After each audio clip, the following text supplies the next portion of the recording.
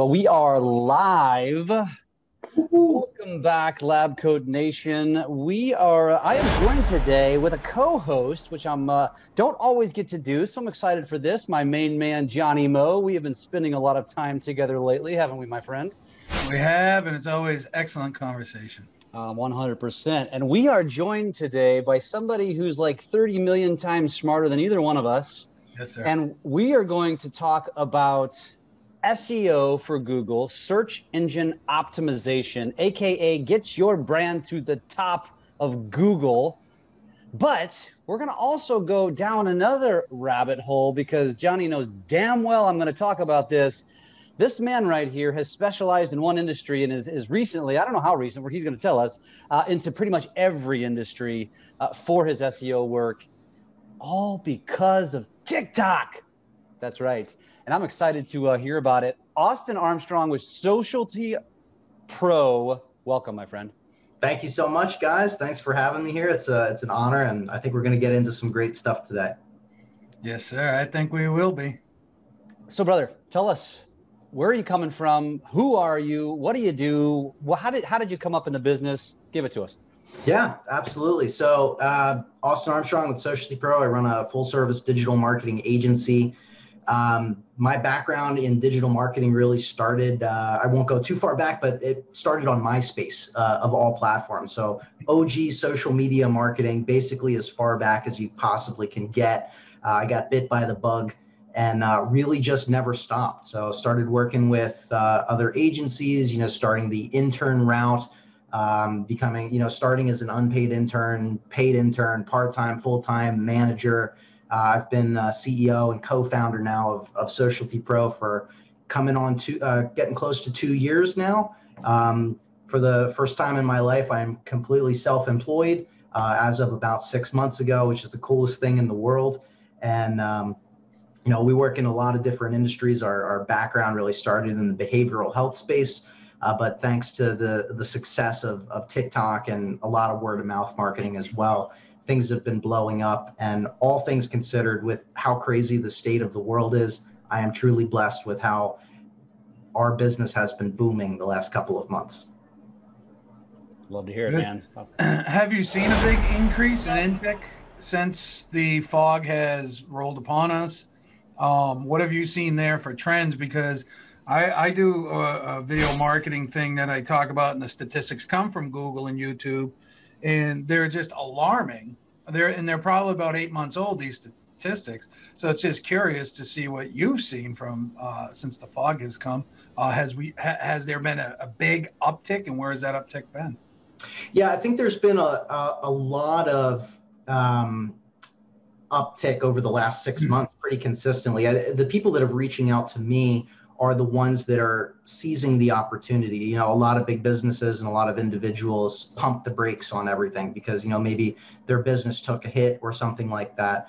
But the businesses that didn't take that big of a hit, or, maybe are funded from various resources or something like that, saw this pause as an opportunity to jump ahead of everybody else. This is much what I did. I took the opportunity to really jump all in onto an untapped platform like TikTok. And it worked. So within just a couple months, businesses started reaching out to me like crazy around SEO.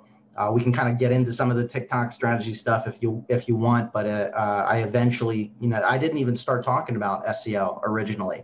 Talked about a lot of different digital marketing strategies. And what I noticed was that the SEO space really took off, and there was a huge interest in that subject matter. And a lot of interest in businesses wanting to start building this now. So it's been great. I've seen a huge uptick. As bad as I want to just go straight into TikTok, I can't, because the topic today is really SEO. So let's break it down. Let's digress. And I think I don't want to assume everybody knows what SEO means, search engine optimization, and how you can obtain it, and how it is such a powerful strategy. So why don't you just kind of break that down for us, and then I'd like to hear you spin it over to real estate and how a real estate agent could be optimizing. Yeah. So if you break down that long phrase of search engine optimization and kind of flip it and reverse it, you're optimizing your website for search engines. So you're just creating content and optimizing your website and all of the pages on your website to be found by the people that are actually looking for you. So if you're not applying best practice SEO, you're doing a disservice to yourself and the people that are trying to find you. People are trying to find the best resources online, and it's an opportunity for you to show up in front of them and help them. As far as what could be done in the real estate space, a lot of what I like to do is reverse engineer what some of the top players are doing. So you may be starting from scratch, but you may be aware of some really top players in the real estate space that have been crushing it for years online. You can use free tools like ubersuggest.io is a great, completely free website that you can put in a competitor's website. You can see what keywords that they're ranking for and what pages are actually driving them the most amount of traffic. And then you can recreate those pages on your website, but do it better. You know, add in additional information, add in videos, add in frequently asked questions, focus on the searcher's intent, and you're going to siphon a lot of that traffic. You don't need to reinvent the wheel. You can copy what a competitor has done and do it better. Nice. Got a question for you. Google owns YouTube, right? Google's number one, YouTube's number two for search engines. But how important is it in a video-centric world, which we are, because, well, Google and Facebook and everybody else tells us we are, and the evidence is there, 80+%. So how important is it video on your website to rank inside of Google? And those videos at the same time, how important is it to have a solid Google presence to do anything in YouTube? Great question. My mind goes a lot of different ways there. So one, with being the second most popular search engine in the world, just tapping into YouTube in and of itself is an opportunity. So not only just creating pages on your website around what your prospective clients are searching for online, but creating a video answering that content as well is going to help people that are using the YouTube platform as a search engine to also find you. Now, they absolutely work synergistically too, for a lot of different reasons. So if you create a YouTube video, you want to, in the description of that video, link to an article or more information on your website. That's going to drive relevant traffic over to your website, and bring in more leads essentially too. Same goes for vice versa. Embedding a relevant video around the subject matter that your page helps the overall ranking of that website. But there's another even more like technical SEO factor, and that is time spent on site or reducing bounce rate.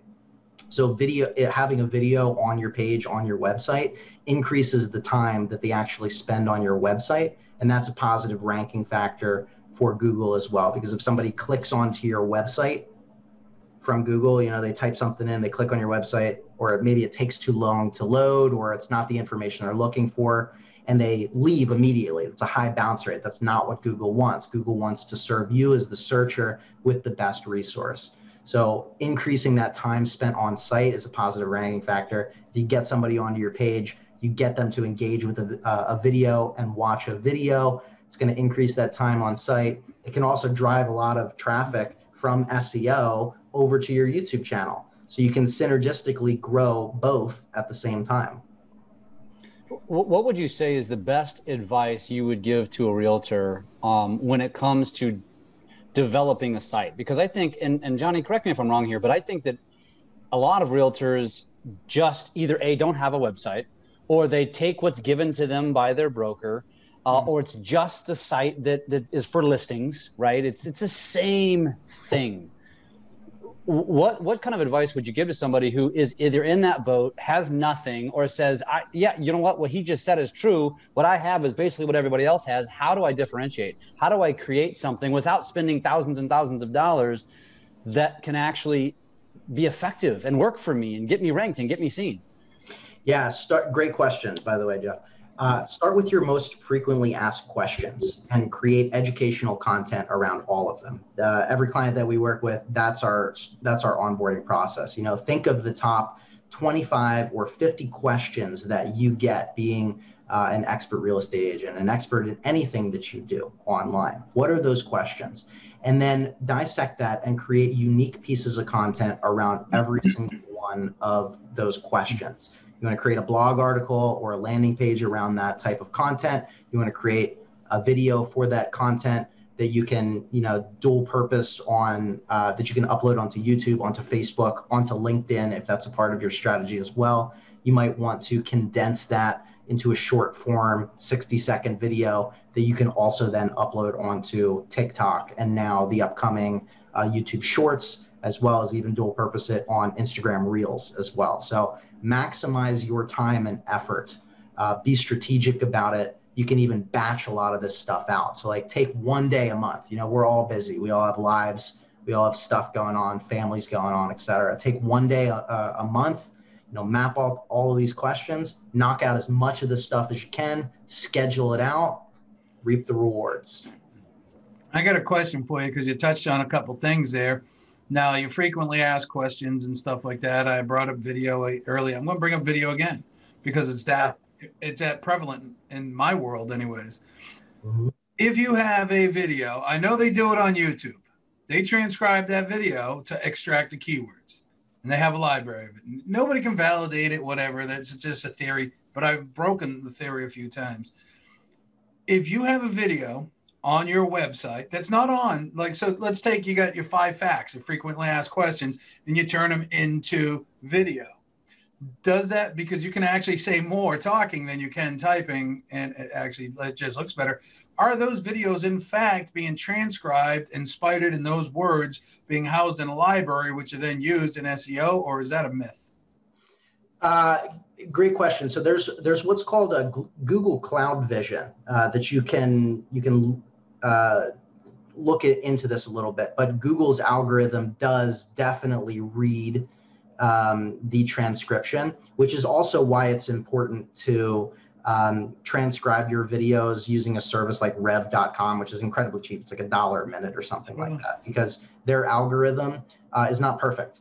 So you may see, you may look at that transcript or turn it on, and it may think that you said an explicit curse word or something like that, but you didn't, and you can actually get flagged for that. So does it benefit you? It can.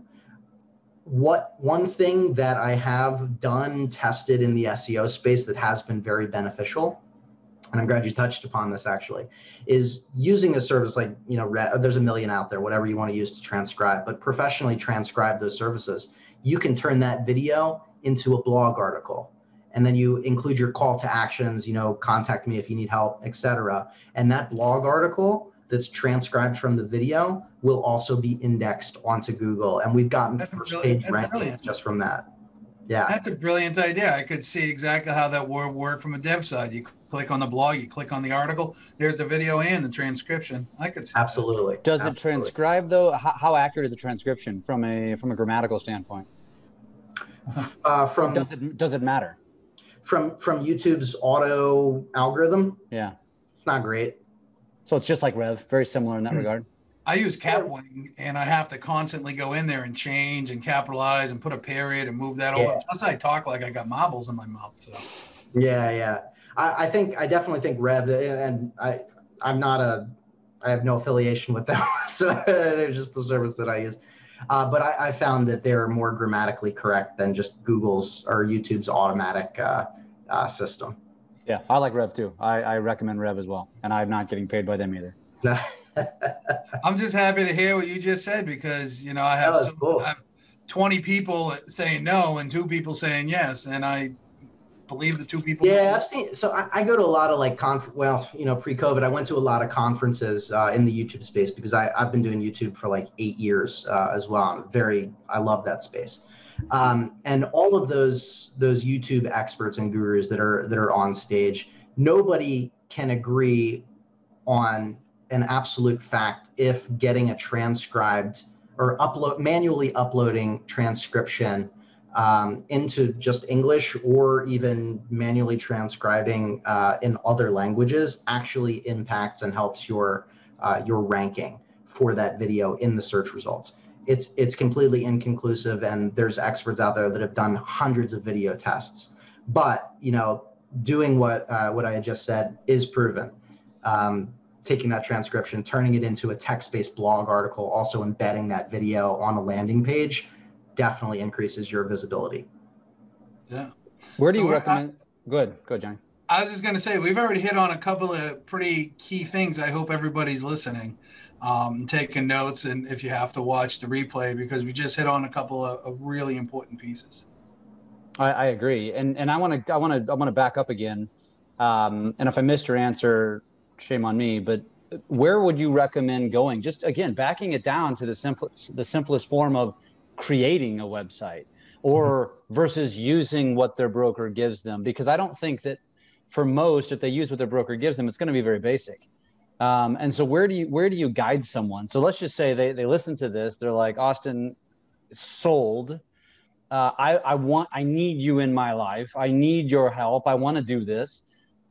Where do I start? Like, where do I create a website? Do you do that for them? Would you recommend services that they go to? Do they need to learn WordPress? Where do you go?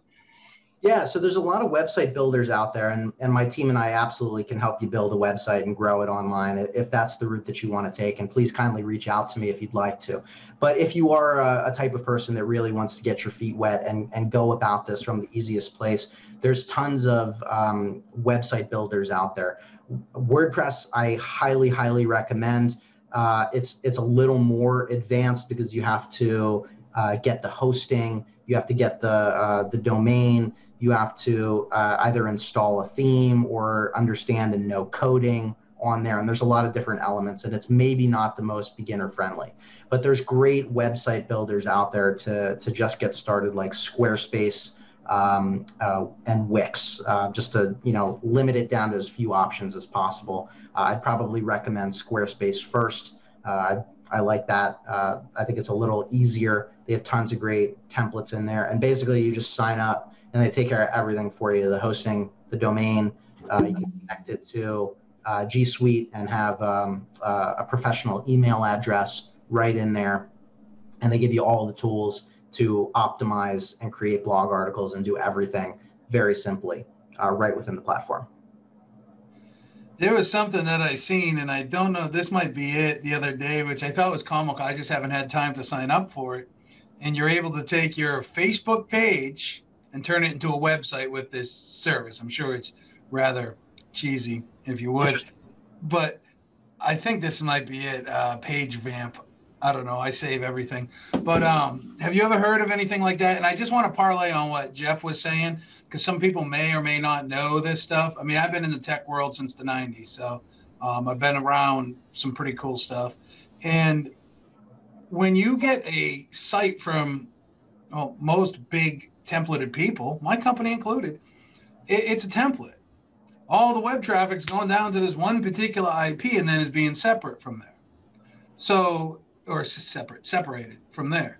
So is there truth in that templated sites don't rank as well, even if you work hard at them? I think I broke that once in early 2000s, but it's a long time since. Do templated sites work as good as organically built sites on their own environment compared to a hosted environment as well in that mix? You know what I'm trying to say, hopefully. Yeah, they definitely can. Google's goal. That's good to know. Yeah, Google's, it's going to take work. One thing that you need to consider with templates is that, particularly on WordPress, is they can be a little heavier as far as page load speed, which is a ranking factor. So, there's different things that you can do to combat that and speed up the website. That's one potential pitfall of themed websites. But we've built websites on themes that are doing 100,000 visitors per month. How much more do you want? Even if it potentially could do better, which I have not seen it do better.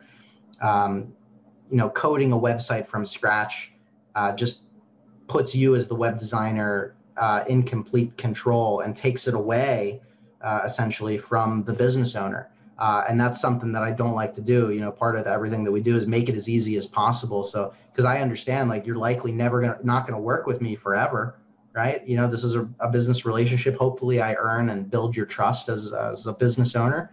But at some point, something's gonna happen. You're not gonna work with me for 40 years. I need to train and empower you to know how to do this as easily as possible as well. And by, you know, coding a website from scratch, that's just taking away from you. That's not empowering you. That's my answer on that. Gotcha. What is the importance of a quote unquote sexy website versus a functional one? Like, what do you recommend? Because I think I personally, when it comes to a website, like, I want it to have some sizzle to it, right? I mean, obviously video is important, but at the end of the day, when you start to get technical on these things and you talk about, you know, keywords and probably key phrases and, you know, you use all these technical jargon, what is most important to actually ranking? I imagine the algorithms or the computers aren't ranking you on sexiness, if I had to guess. User intent. This is the strategy that's going to outrule and outweigh any sort of update that Google ever has. This is how you beat algorithm updates, is by focusing on the user intent, optimizing for people, not for robots. This goes for YouTube. This goes for Google SEO, everything. Focus on the searcher's intent, because even as our search switches from manually typing stuff into voice search, this is even more growing in importance, is to focus on the searcher's intent. What are they most interested in finding? What information can you present to them that is going to be the end-all be-all resource for what they're typing in? That's what it gets down to. You know, you can add all the fancy stuff. You can have, you know, fun, you know, animated sections throughout your website and stuff. But at the end of the day, create a resource that's really helpful for them, and make it as easy as possible for them to reach out to you. You know, that's one thing that when I do website audits and stuff, drive me crazy. Looking at home pages that there's no contact button anywhere at the top. You know, you have to scroll down to the page, you know, scroll below the fold, it's called, to actually get in touch with them, or there's nothing on the home page and they have to click over to the contact page and fill out a form. You know, make it as easy as possible for them to reach you. That's your goal, is not just to rank on Google, but to get them to reach out to you. So some of the old hacks that we used to do, which I don't think are so relevant these days, are link backs and sharing links and everything. I think they've cracked down on that. But having a website within inside of a website, so basically you could have a features page, and that's whatever.com, and then you have your main page. But having that feature page folded into your main page, does that still help? Do you know what I'm talking about there? I don't know. I'm not exactly sure what you're talking about, but like, you know, like having like yourwebsite.com/real estate agent in Los Angeles, California is still beneficial, because you want to rank individual pages for individual search terms. So, you know, having a one-page website is not ideal. You want to have multi, you know, pages. You know, you have your main home page, but then have, you know, services, frequently asked questions, product pages, etc., as menu drop downs into other pages. Mm-hmm. That's going to help you. And having keywords on every one of those, because we used to take like a real estate website, you know, down on the bottom, very little: townhouse for sale, Bedford, New Hampshire; homes for sale, Bedford, New Hampshire. Yeah, you know, that's called keyword stuffing, and that's a thing of the past. So that okay. So a lot of people out there doing that. Stop it. Yeah. If you want to have longevity, stay away from that stuff. You might see short-term results, but, you know, as soon as Google finds your website, they're going to de-index you, and that's the worst possible thing. Is to, you know, get all of these results, and, you know, there's spammy backlinks. I think you touched upon backlinks, which we can kind of get into. Backlinks still work, but not all backlinks are created equal. But nothing is worse than actually seeing a consistent ride and wave of success, and you have all this money coming in, and you've hired more people, and you've, you know, increased your the size of your office and all this stuff, because all these leads are coming in from Google. But because you did all these black hat SEO strategies, eventually it's going to catch up with you, and your website is going to go from constant up to tanking. And then you're like, oh my God, my business just dropped off the face of the earth. What's happening? So everybody, when that person calls you and says, I can get you on the first page of Google, you might not want to talk to that person right then. You got to validate these things, because people are still trying to sell those old hat techniques, and they'll harm you. They definitely will. Yeah. It's interesting. But that applies to everything too. I mean, it's like every shortcut is never a long-term sustainable plan. No. It just doesn't work. No. I like that. Sorry to cut you off there. The core thing in marketing in general is building that know, like, and trust factor. And staying consistent with that, showing up consistently. They're going to know you, providing education and showcasing your personality. That's another reason why I love video as well. They're going to like you, and providing education, however that means, video, creating educational blog resources. They're going to trust you, and then they're going to reach out to you for help. Yeah. What do you see out there right now? I know we're talking about websites, and I'm going to deviate a little bit, but it still has websites in it. But if you take something like an Active Campaign, I don't know if you're familiar with that. Active Campaign can actually track what you're doing on the website, what the users are doing on the website, and respond as a result based upon their behavior on the particular website. Is that a thing that you think is going to continue to improve that way? Or do you think privacy laws, those types of things might have an impact on that? Yeah, it could. So I'm not especially experienced with that software that you brought up, but in the EU, for instance, there's specific privacy laws against cookies, and they're even stricter with building email lists than we are here in the United States. So of course it could go away. Nothing is definite, but just do your best to I don't think retargeting is ever going to go away. It could crack down on it, and they could get stricter, but I don't think anytime soon. Yeah. Okay. So then what's next? Now that you brought it up, I mean, you're a guru. What's next? What's coming after retargeting? Well, continue on education. It's a great question. Voice is still on the up and up. Focusing on vocal search. Search engines related to Siri and Google, and Samsung has their own. Amazon's Alexa, of course. Focusing on voice search. I saw some interesting things recently in the VR space as well. Facebook's tapping into the business sector of virtual reality, so virtual workspaces. So having that on the back burner as well as how can you get into the VR space is potentially really interesting as well. As a real estate agent, can you do 360 tours and mapping of houses and whatnot that people can actually step inside? That's potentially something that's really cool. And VR, by the way, virtual reality, correct? Yes. Oh, yeah. Sorry, virtual reality, yeah. So I see Jeff sweating over there a little bit. I know he's getting anxious and he wants to bring it up. And we're about halfway into this, a half hour into it. Let's bring it up, man, because you're doing some fantastic things on the TT. Thank you. Talk. So let's hear your spin from somebody, and here's the thing, guys, hopefully you take this with a grain of salt. We all that you get to see every day in LabCoatAgents, we all got 18 other things we're doing too. So our TikTok presence, our YouTube presence, our whatever presence is part-time, right? We don't have full-time to jump in, dedicate, and have a team to actually go all the way in. Maybe you do.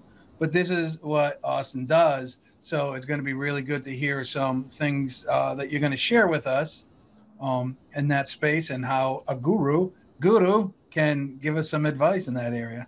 And before you answer that question too, I want to point out what he did say, which I'm going to tease Jhonny here, because Jhonny always likes to take a stab and say it's all about dancing and being goofy. And if I heard you correctly, yeah, very good, John. I like that.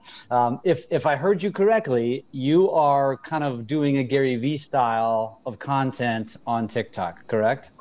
Yeah, I have maybe danced once in maybe close to 400 or 500 videos on there. So you don't need to dance. And in fact, I follow a couple real estate agents on TikTok that are crushing it on there, particularly in New York City. So I can kind of get into that and talk about some of the things that they're doing that I find very interesting and fascinating. If you want, I think it'd be very applicable. Bro, it's a free runway. and one more question before you. How long have you been on it? When did you start? Because I've been preaching it for over a year now, well before people knew what it was. I'm always curious to hear when people adopted and how long you've been on it. So I've been on it for about a year. I'm glad you brought up, the Gary Vee thing. I really first heard about it in Crushing It here, where he, talks about it and talks about these opportunities. I am a Gary Vee fan. Wherever there's so I won't digress there, but I've been on it about a year. And the first 7-8 months was just observing, maybe creating a random video here and there and, testing out different functionality and the, filters they have and how to add songs and music and all that stuff, but no real traction. And eventually I started to create a bunch of content. Not all of it was business focused. I still tried to, see what worked, try and, jump on trends. And I create, occasionally I would do like a business tutorial or something like that. And I never had any traction. So, for 6, 7, 8 months, I got like up to 300 followers, nothing much at all. And I just had like, a little epiphany one day, or maybe I was just sick and tired of trying to jump on trends or anything like that. And I said, I'm just going to test this out as a business tool.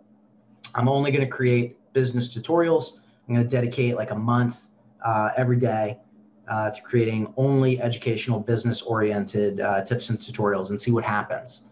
And almost like 2 days later, this is like 5 videos in, a video took off and got like 200,000 views or something like that. And that got me up to like 4,000 or 5,000 followers on the platform. So I was like, wow. Whoa, wow, I see momentum here. No other platform that I've ever been on has seen this fast of growth. Well, what did you do differently? Was it a hashtag? Was it a title? What was the part that made it optimal to do that, do you think?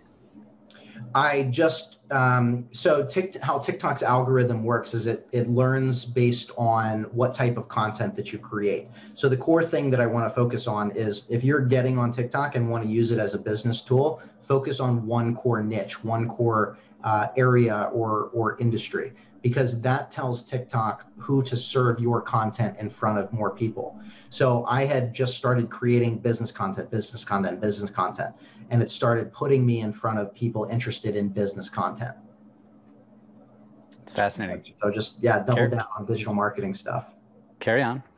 So the progression. So it started slowly, which is great for people to hear. Like not everybody just takes off like that. And then you gradually, and then you hit it big, which is typical. We hear that all the time. You gained a bunch of followers. Then what happened next? I doubled down. I kept doing it. I started uploading 3-4 videos every single day, which is, sounds intimidating, but the type of content that I create is very simple because it's just, there's a million things going on in my head. I've been doing this for, 15 years. Like I said, I could do this podcast with you for 6 hours if you wanted to, with just so much stuff. So I just, it's just easy to pull the phone out, but you could also just batch your content. And it was consistent growth, like 100 followers a week, 200 followers a week here and there. It kept growing. One video would do consistently better than the other. I was still experimenting at that time with different stuff like YouTube tutorials and Facebook tutorials and Pinterest and SEO and all types of different stuff. And then eventually a video really took off in the SEO space. And I was talking about alt text on images, which, is a SEO factor for helping increase the SEO of an individual page. And that video took off. It's at like 1.5 million views or something like that. Mm-hmm. And that video brought in like 20 or 30,000 new followers just from that one video. So I said, okay, SEO, I'm going to, pivot or hone in from just doing digital marketing into doing almost only SEO. And I still throw out other business-oriented content, but now like 75, 80% of what I do is in the SEO space. How I leverage that viral video, I got like hundreds of comments on there. I responded to every single comment, and I did like 50 or 60 video responses. So one of the things that you can do on TikTok is not just type a response, but do a video response to a comment. And going back to what I said earlier about building and nurturing your know, like, and trust, that's exactly what you're doing. So you're nurturing the people that saw this one-time viral hit, and you're bringing them in because you're talking to them, you're answering them, and you're showcasing that you're an expert in this space. And that's really where I've been. So I'm at like 66,000 followers on there right now. We can get into some specifics of how much money I've actually generated from TikTok. If you want, I don't want to be, too braggy or anything, but. Sure. Before you do though, let me ask you a quick question. Yeah. You said you're uploading videos, and I think. No, I'm recording them through the app directly. Okay. Is there a difference that you've ever seen between uploading and recording? Yeah, uploading takes a lot more time. You got to edit it. But from a performance standpoint, because I do both. Like I'll sometimes just, instinct has me grab my camera. Sometimes instinct has me grab TikTok, right? But sometimes I'm recording my daughter or something, and I'm like, oh, that'd make a good TikTok, and then I just put it into TikTok, right? Yeah. So I would say that recording the videos I have seen better results from. I'm a little lazy and I don't want to edit my own videos, but I have a client that we completely operate his TikTok channel for. He's an addiction doctor. We got his channel up to, I think he's just about hit 50,000 as of the start of this recording, 50,000 followers. All of those are pre-recorded. So we record those on a phone. He then, my video production guy sends me those video recordings. I manually upload them onto the app and post them that way. And his videos do exceptionally well. Now it's a completely different niche. 30 seconds, 15 seconds, a minute, what do they get? His are typically in the 30-second range. Mine tend to be a little longer because it's hard to distill how to do SEO in less than 60 seconds. Yeah. But I do my best. So his tend to be a little shorter. And we have a different delivery style as well. I love that. First of all, Jhonny just got excited because your cat showed up into the frame. I noticed that he did get excited. Sorry. I love it, man. That's authenticity right there, brother. What I love about it, and we can get off the TikTok. I actually want to hear you talk about how, the monetization part of it, how it relates to SEO. But the thing I do love about it, because my content is similar in the sense that in the old world, I would have been speaking for 2 or 3 minutes doing a live video or doing a recorded video. Now I've learned how to tighten it up and do jump cuts and put it into less than 60 seconds, which I think my audience actually prefers anyway, because I'm getting it all in, and I'm sure you're finding the same thing. That's one of the things I love about TikTok. Yeah, it's, once you put in the time and learn the platform, it just becomes so intuitive. And after testing what works and what resonates with your audience, it's just so easy to do those jump cuts that work really well on YouTube. But it's literally as simple as pressing record, stopping, pressing record again. Yeah. Like, so simple. It actually makes shooting videos easier, in my opinion, because I can break them down into one sentence at a time. It's amazing. Absolutely. I love it. So let's hear about the monetization piece of it and how it kind of relates back to SEO. And then we have a really good question in the chat as well that I want to get to. Yeah, I'm happy to answer any questions. So I've monetized my channel through several different ways. We'll start with the lowest and work up to the highest, right? The lowest is probably the TikTok monetization program. So once you hit, I think it's 10,000 followers and I think it's 100,000 views, in 28 days or something like that, you're eligible to monetize your page. And that is nothing. I think I get like 30 cents a day or something like that. So it's like, it's nothing. The second way is by actually going live and providing value. People will send you gifts, and sometimes that can be fairly lucrative as well. I have a funnel on my page typically. So I offer a free SEO checklist in exchange for their email. So I build my email list. I then upsell them a $99 website audit. That funnel has done extremely well. From providing that funnel or providing that website audit, that translates into clients.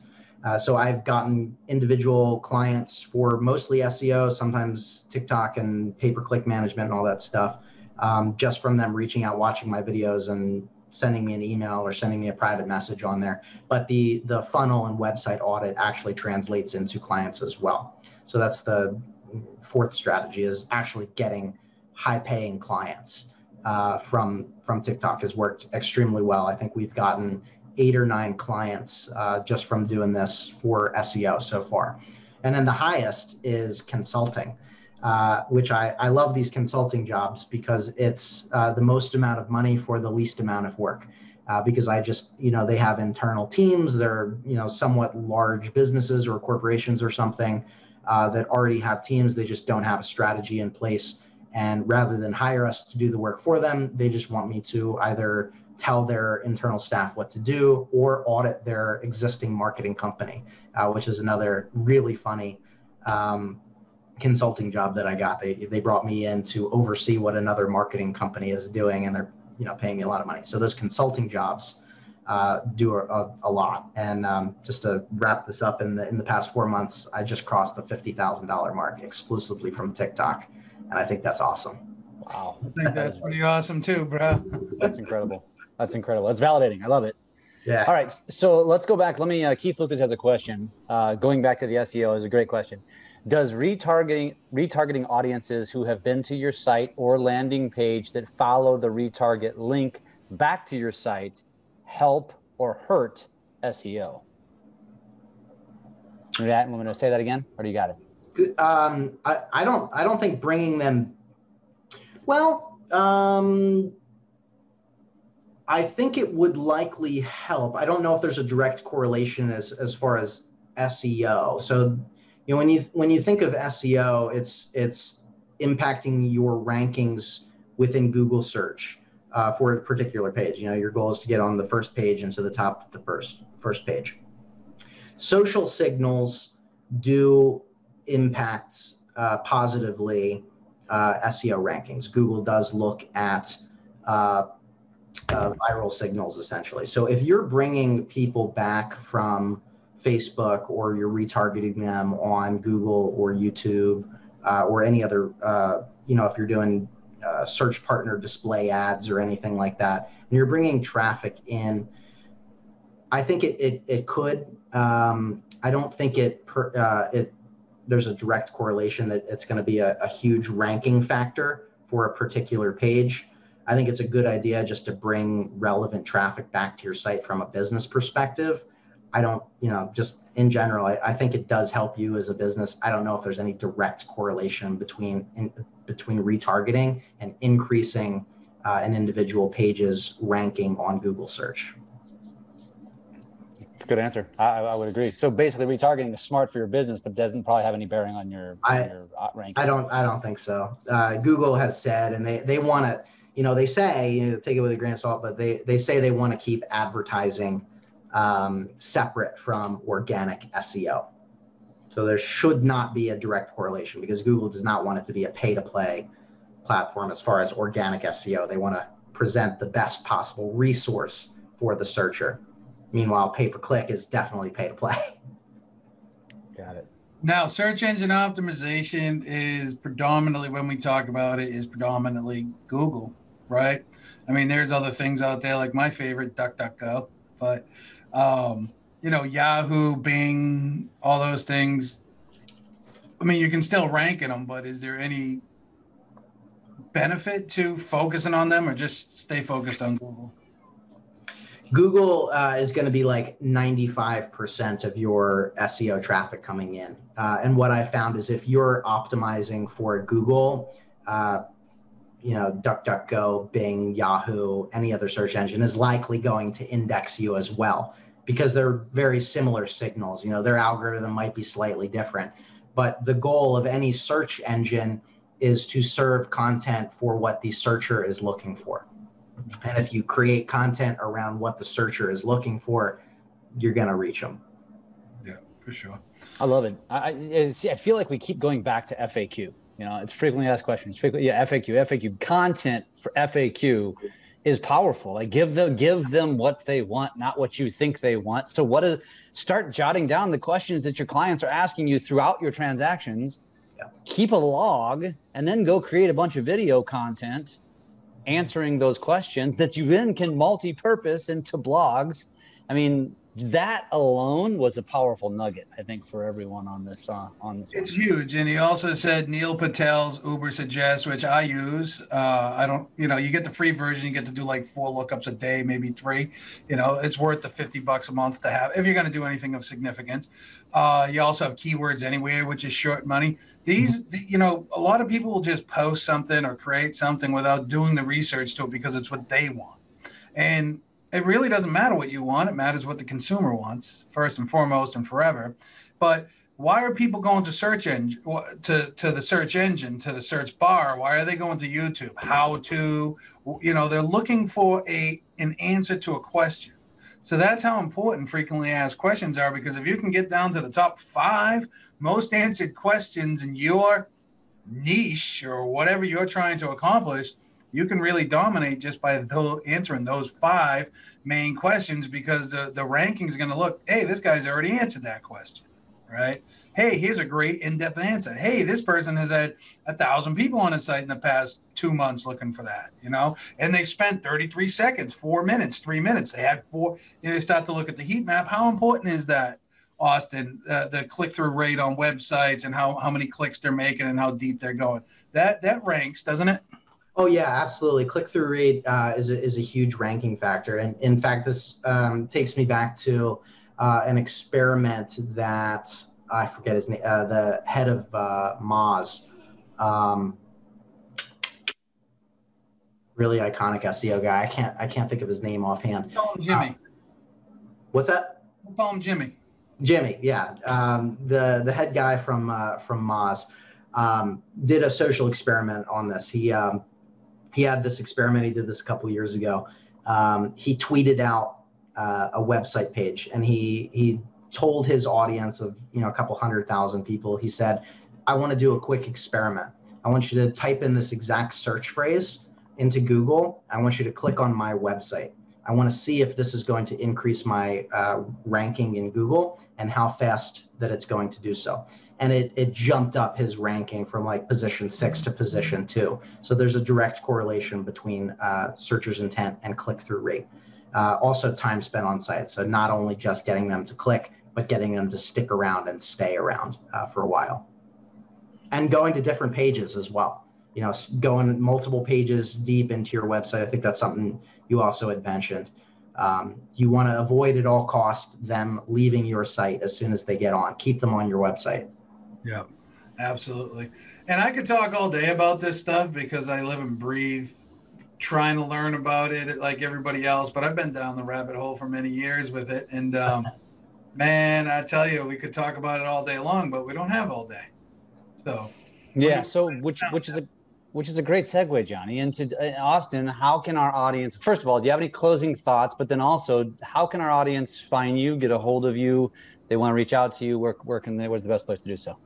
Yeah, absolutely. And I know we're wrapping up, but if there's any final questions, anybody has any in here, I'm happy to answer them at the tail end if there's any good ones. But yeah, if you want to reach out, you want to shoot me any follow-up clarifying questions on anything, you can reach me, austin@socialtypro.com. My website is socialtypro.com. You can find me Socialty Pro across every social media platform. If you want to find me on TikTok and see what that's all about, check me out on there too. Socialty Pro on all of the platforms. I love it. I love it. Any closing thoughts for realtors? So they've sat and listened to this. They know they need it. where should they go? Should they start with building a website? Should they start with, creating the content? Where should they start? The most important thing here is to take action. Do anything you can. Just get started.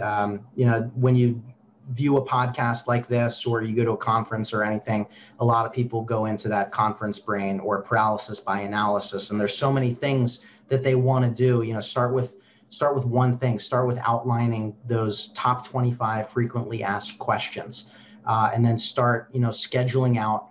Pick one day a month and knock out as much video content as you can around those frequently asked questions, and then transcribe those videos. That's the easiest, fastest way to get started. I love it, man. This has been great. Jhonny, any parting thoughts, my friend? No, he really opened up my eyes, and I hope everybody can take. And you just close with that. You take that. What do they call it? A CRT file? Is that what you download? What is it? SRT. The SRT file. Make a blog with it.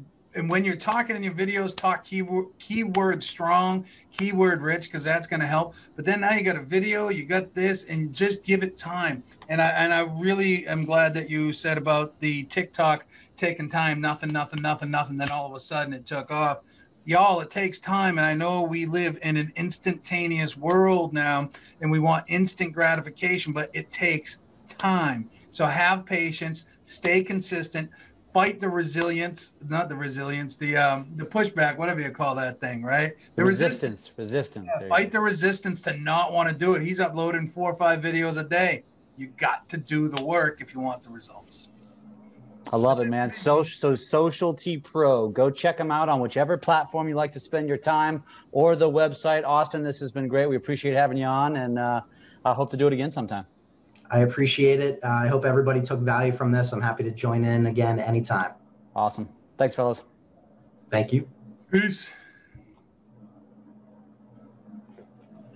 I sent you a message too, Austin, through your website. I don't know how. Cool. Yeah, I got to stop broadcasting this thing. All right. I guess we're done. Stop live stream. All right. I got to leave. All right. All right. Thank you so much. Hey, man, yeah, I sent you a message. Let's connect, grab a Zoom, and interested to show you what we're doing and see where we can put it together. Definitely. Looking forward to it, man. Cool, man.